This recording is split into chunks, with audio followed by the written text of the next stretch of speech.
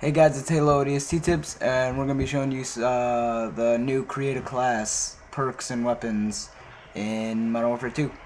So, I just ran through all of them really slowly, so you can pause it if you want to take a better look at their stats and stuff. As you can see, there's a lot of new guns. There's some guns that were taken out from Call of Duty 4, and a lot more put in.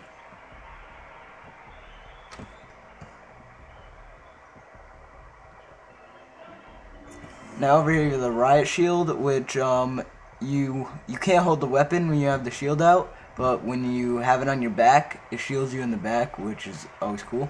Over here we have equipment, throwing knife. You saw that in that video for like IGN, which looks pretty awesome. And special grenades are all the same. It looks like there's not a lot of perks, but you can actually upgrade your perks, as you can see over there. And it doesn't tell you what the perks do if you haven't unlocked it, so that's gonna be a problem. Some of them you could probably guess, like Ninja. I think you don't come up on the heartbeat sensor, which is cool. And here you have death streaks, and that's just if you're really bad.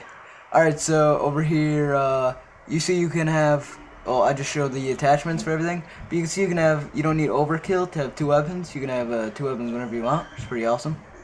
Over here, I guess you can have a shotgun on the edge of your gun, which is pretty awesome. Right here, like shotgun attachment. And some of them are, most of them are like the same, but rapid fire is new for this, and akimbo.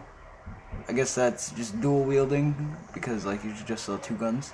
And over here you have thermal, which is new, and I think that, and the grip, that's new also. And then for the sniper, there's nothing new, and the riot shield doesn't have attachments. So thank you for watching, and please subscribe.